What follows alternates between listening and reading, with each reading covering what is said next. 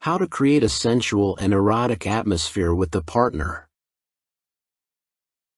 Remember that creating a sensual and erotic atmosphere is all about being in the moment and enjoying each other's company. By focusing on your partner and what they enjoy, you can create a truly intimate and memorable experience. Set the mood with lighting. Dimming the lights or lighting candles can create a more intimate and relaxing atmosphere. Play some music. Put on some music that you both enjoy and that sets the mood for a romantic and sensual experience.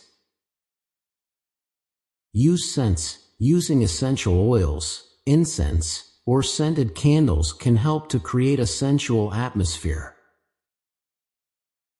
Create a comfortable space. Make sure the room is comfortable and inviting, with plenty of pillows and blankets.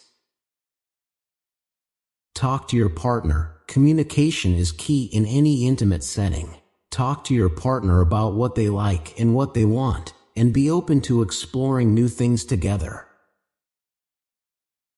Take your time. Don't rush things.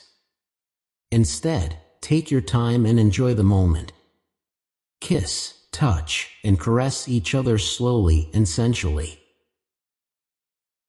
Use sensual touch. Touch can be a very powerful way to create a sensual atmosphere. Try massaging each other, or running your hands over each other's bodies slowly and sensually.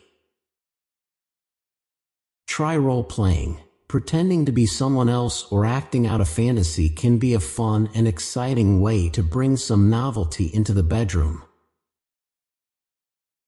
Use props or toys. Adding props or toys to your intimacy can be a great way to spice things up and explore new sensations.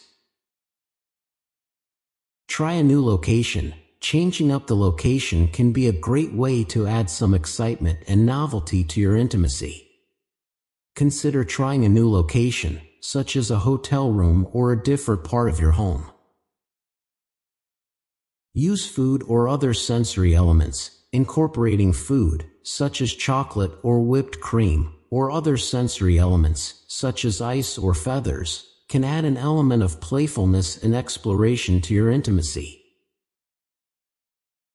Remember that what works for one couple may not work for another, so it's important to communicate with your partner and find out what they enjoy.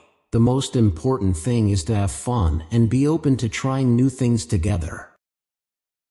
Thanks for watching.